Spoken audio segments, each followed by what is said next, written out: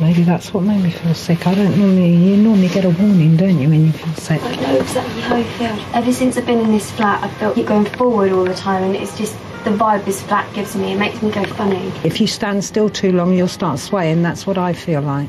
Almost as though you're drunk when you're not. Yeah. Lightheaded. Yeah. Now that they feel they've all made contact with the spirits they believe are in their home, everyone gathers in Mitch's bedroom to hear Ian's plans to cleanse the property. Firstly, he outlines the main spirit he feels they're dealing with. Right, I do believe that the gentleman that hung himself was a landlord here. That's the person who's causing the problems within both properties. Why is he so angry?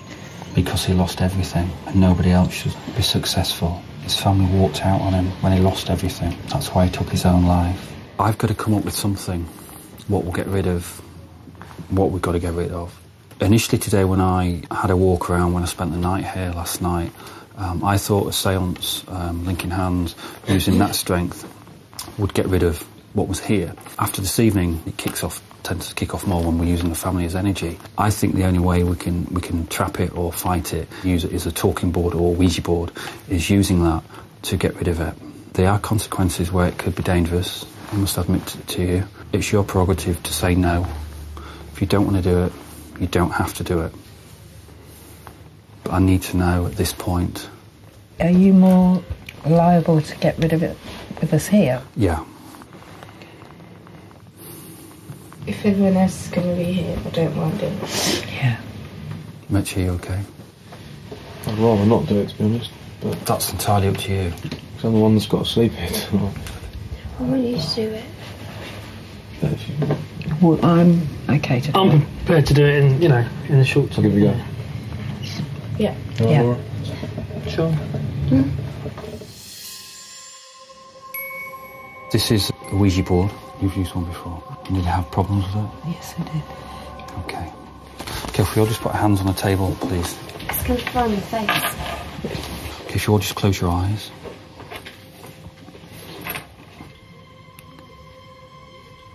If you just want to put your forefinger on the glass. It just needs to be really light, so just push the glass.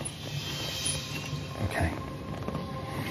Right, everybody okay? Any questions, anybody?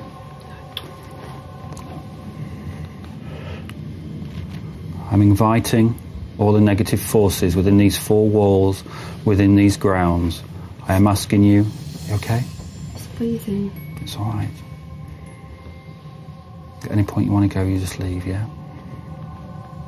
I am asking all negative souls to step forward from your world, which is death, into our world, which is life.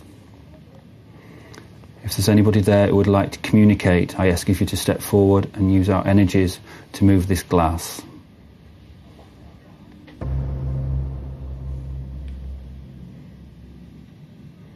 I think I can feel it moving slightly. Yeah, me too. Okay, keep coming forward, my friend. So I'm pulling it. No. I can feel it moving away from me. And me. I think he's pulling away from me. Okay, keep coming close. Okay, come closer.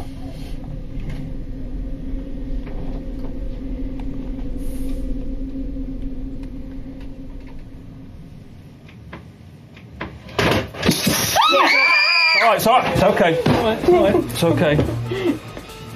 Jeez. Exactly what happened the other day. Who did that? Exactly what happened It's the other okay, day. there's somebody here. Alright, just get them out a minute, okay? Everyone just go. Just go 2 seconds. Alright, just go. What happened yesterday? Mitch's bowl of casino chips has fallen to the floor. It's a moment of disruption that has caused some panic. Joining them outside, Ian outlines what he believes has happened. The reason why he knocked the chips over is because Laura, you actually insulted the gentleman who was with us. He actually started to move the glass very slowly. You said who was pushing it, is somebody pushing that. He took that as an insult. And because he was poor, he knocked the chips over because that represents wealth, that represents money. And I heard you comment, Mitch, that happened the other day. Yeah. Jumped to the bed before, moved it. So you just actually moved it. That's just basically rubbing it in his face. You understand it? It's just like, you've become successful or you've got all this wealth and money around him. He's not liking that, and unfortunately it travelled its energy towards you. It's a tense moment for all, and with everything that's happened, Ian now decides that a different approach is needed. Obviously, he's not happy doing it this way. I feel the only way forward now would be to do a séance. I feel there's enough energy come forward with him. He's obviously angry, and I always say when they're angry, they're weak. So I feel, even though he's got some force behind him, I do feel this would be the way forward. I'm going to make this guy channel through me, okay? At any point you want to ask questions, fire them at him, and I'll try and get him to communicate however. Just close our eyes for a split second.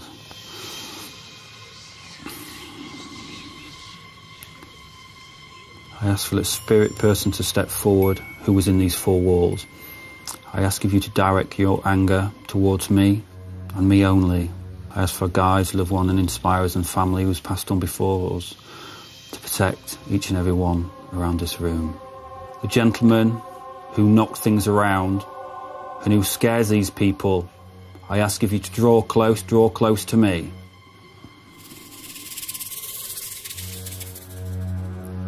Okay, thank you. Come forward.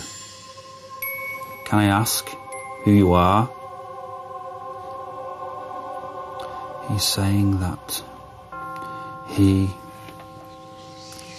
owned this property. He was a landlord here. When was he a landlord here? He's saying 1904. Can I ask something? Was he a smoker? Yes, he was a smoker. Cigarettes keep going missing. Why is he so angry? Because he lost everything. And nobody else should be successful. Did he have family? His family walked out on him when he lost everything. That's why he took his own life. Can you ask him where he took his own life?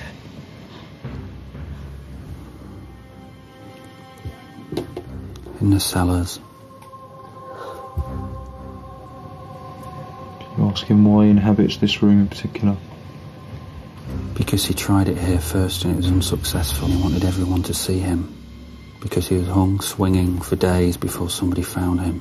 What disturbs him the most now about this particular room?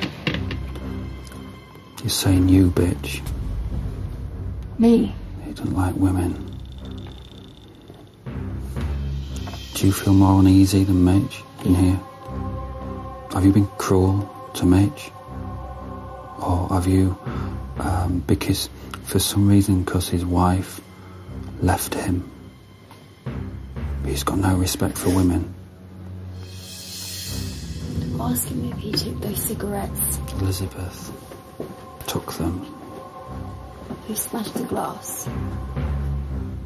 You did. Me? I didn't smash the glass. How did I smash the glass? How did I smash the glass? Ask him. Because you frustrate him.